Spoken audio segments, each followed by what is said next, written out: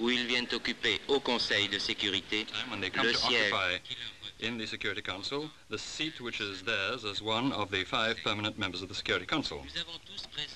We have all present in our minds the terms of the resolution adopted on the 25th of October 1971, by which the General Assembly decided to restore to the People's Republic of China all of its rights and to recognize the representatives of its government as the sole legitimate representatives of China in the United Nations.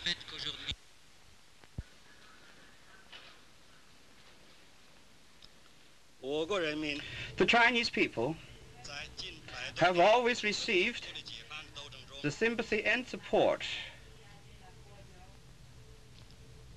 of the people of various countries in our struggle for independence and liberation over the past century and more, and in the course of our socialist revolution and socialist construction.